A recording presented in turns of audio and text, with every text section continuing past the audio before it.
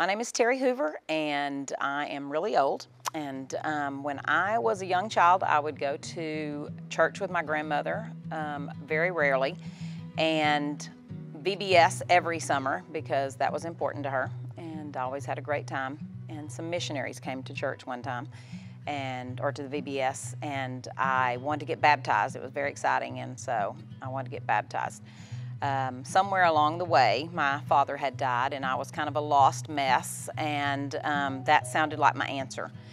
You know, I can remember many times getting so upset with my mom not letting me go somewhere or do something, and I would get so mad I would sneak out of the house or do something stupid. And I tended to pick wild people, fun people who got in a lot of trouble. So I would say picking friends would probably be one of my very first things that I would tell somebody to think about.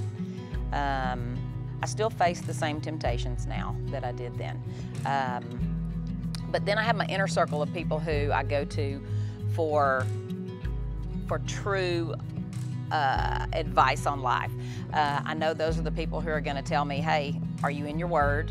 Have you been going to church? Have you been praying about this? Those are the things that are important now. And so, and I know that if I want the right answer, those are the friends I'm going to go to. When I was in my 30s, I started coming to Lake Point, and Pastor Steve was telling the salvation story.